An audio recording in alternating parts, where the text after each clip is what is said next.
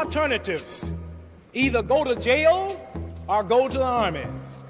But I would like to say that there is another alternative, and that alternative is justice.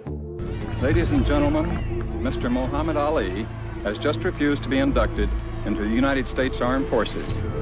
He refused induction on the grounds of his religious convictions on war.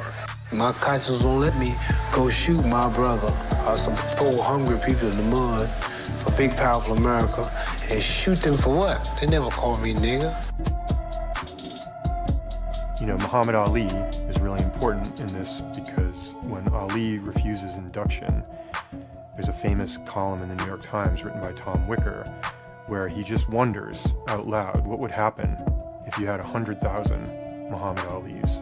If you had 100,000 people who were prepared to do what Muhammad Ali just did, you would bring this war to a stop. So the draft resistors set that kind of as a goal. It took an all-white jury less than a half hour to find Muhammad Ali guilty of all charges and specifications. He was sentenced to the maximum, 5 years in prison, and was fined $10,000. No, I won't be afraid. No, I won't. I find nothing amusing or interesting or tolerable about this man. He's a disgrace to his country, his race, and what he laughingly describes as his profession. He has been found guilty. He is out on bail. He will inevitably go to prison, as well he should. He's a simplistic fool and a pawn. Do you share the same concern that Muhammad has for his draft status? Oh, I certainly do. My views on the draft are very clear. I'm against it.